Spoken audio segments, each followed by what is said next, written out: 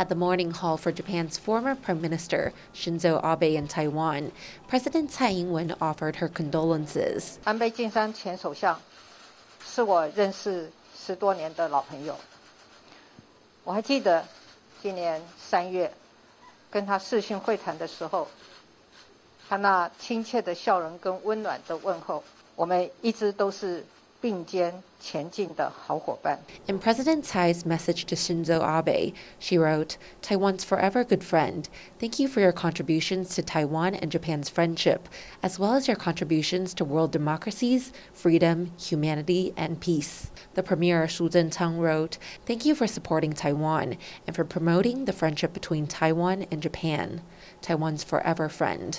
谢谢，当台湾最困难的时候，被中国打压的时候，安倍前首相一直不断的为台湾发声。因为日本前首相安倍晋三不幸遇刺身亡，可以看到呢，日台交流协会也贴出了这个新公告，特别警戒中，而且呢，每个人要进来都要有这张安检过后的贴纸，以防有任何意外发生。